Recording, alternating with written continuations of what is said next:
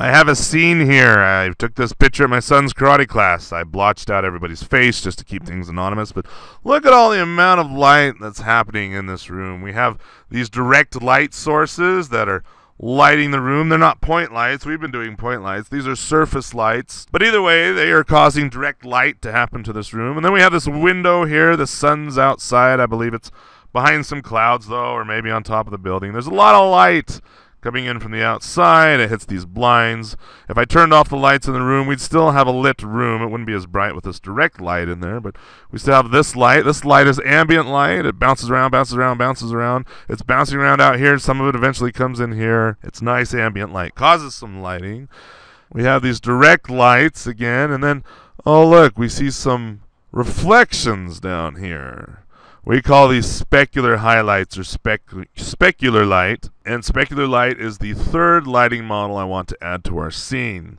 Specular light is simply reflected from the light source. For example, our eye, well, look at your eye. Your eye is positioned in front of your computer screen, but pretend you're sitting in this room and your eye is wherever it is. It's right where the camera is. And I'm going to guess this reflection here is caused by this light right here. It could be completely wrong, but it looks like it is. So any light that exits this light source, hits the floor right here, and then reflects up to your eye. I'm trying to draw a vector pointing at your eye, but it's going down. Anyway, that light reflecting up at your eye hits your eye, and you see this nice reflection here. It's even more dramatic in the mirrors. It's more perfect in the mirror, or as perfect as man can get it.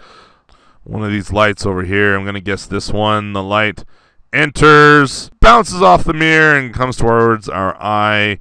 I'm totally guessing there, but hopefully you get the idea that we have these specular lights. Now, depending on what type of cell phone you own, you have specular highlights on your phone as well. If you own the Apple iPhone, it's nice and shiny. Pick up your phone. Ooh, oh, it's just like the day you pulled it out of the box. I love my iPhone. Nice and shiny. I bought some aluminum because it's nice and shiny. You know, if you want some shiny aluminum, or if you just want aluminum in general, you can go get a can of soda pop. It's a lot cheaper than the overpriced iPhones. But anyway, you could have a Samsung. They got some shiny highlights. Not nearly as much as the iPhone. iPhone prides themselves on it. But anyway, those are specular highlights. We want to add specular lighting to our scene. Let me get Notepad up here in the background so I can draw the math for you. Here's our surface.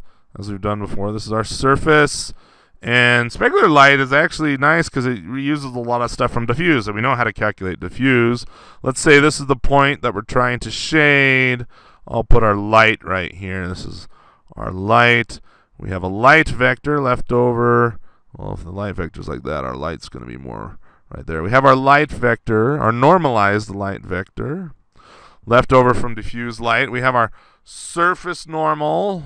I'll draw like that. The surface normal and the light vector are both normalized. We can dot those two, get the cosine between them, and that gives us the amount of diffuse light there. Recall that diffuse light is not dependent on where we look at the light. If this, we'll use black.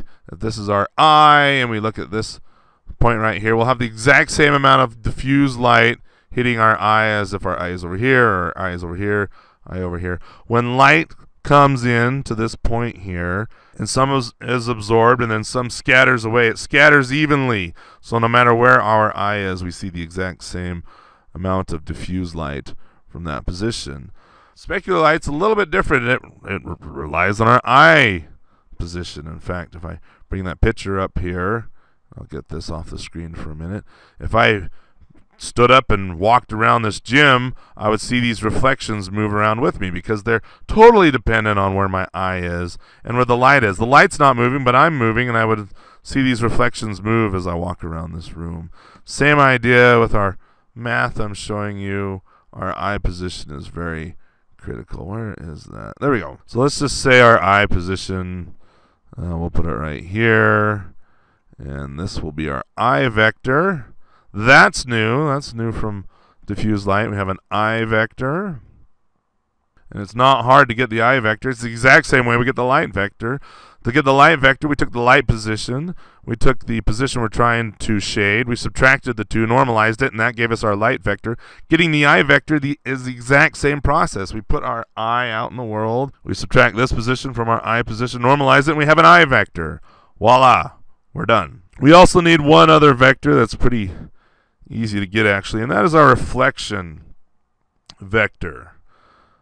I'll put an R here for reflected light vector. We need to know the reflection vector from the light. In fact, you can think of it as the light's coming in this way, it hits the surface like this, bounces off, and heads that way. That is our reflection vector. Well, getting the reflection vector is actually not too difficult. We just take this light vector, we flip it around like so. The way we flip that around is just by negating the light vector. That's the same as multiplying by -1. Either way, we invert this vector, flip it around. GLSL has a nice function called reflect. Reflect. It takes two arguments. It takes the vector to reflect. In this case, we want to reflect our light vector. And then it takes a normal or a vector to reflect around, which would be our surface normal. We have our surface normal. It's right here. We pass that into the reflect function, and that will return this reflection vector, or vector R as I'm calling it. If you want to understand how this reflection function is working, go look in my game engine programming playlist. I have video titled Bouncing the Ship Off the Arbitrary Wall. I have videos talking about vector dot product and project onto. There's videos with the title project onto. The exact same logic. I'm just taking a vector and reflecting it around the surface normal. However, I want to call the hardware's version of reflect, because instead of putting in my own math, because the hardware, OpenGL combined with the hardware, can optimize that. Their reflect is built into the hardware instead of me just having to write some custom software. Anyway, once I have my reflection vector and my I vector, it's just another dot product. I'll show that with my theta right here, the angle between the reflected vector and the I vector. I do the dot product, and that gives me the cosine between these two vectors. Now think about it. If my I was sitting right here, and so my I vector was actually perfectly aligned with the reflected vector, I would see that reflected light perfectly from that point on the surface. But if my I is over here, I would see some reflection depending on how rough or smooth this surface is. If you own an iPhone, nice and smooth, you probably wouldn't see much reflection because most of the light would just come directly in and directly bounce out. But if you have a rougher surface here, maybe a Samsung phone, the light hits it, it still reflects, but kind of scatters a little bit. There's this range of scatterness. So there's a range in which you can still see the reflection.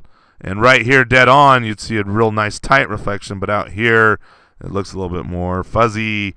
It's not nearly as perfectly as reflected. We actually use a variable to tweak that. I'll show you in a minute. Now don't blink, I'm going to erase some of this junk. Okay, we have our negated light vector, we have our reflected vector, we have our I vector. Let's pretend this light is a laser. It's a 10 gabillion gigawatt laser. If you look into it, your eye will fry and so will your brain. Let's say the surface right here is a mirror. So when the light hits the mirror, the laser, in fact, we'll actually do the laser and laser red here. So here comes our laser, hits the surface like so, and then the laser takes off like that. If our eye's down here, our eye is okay.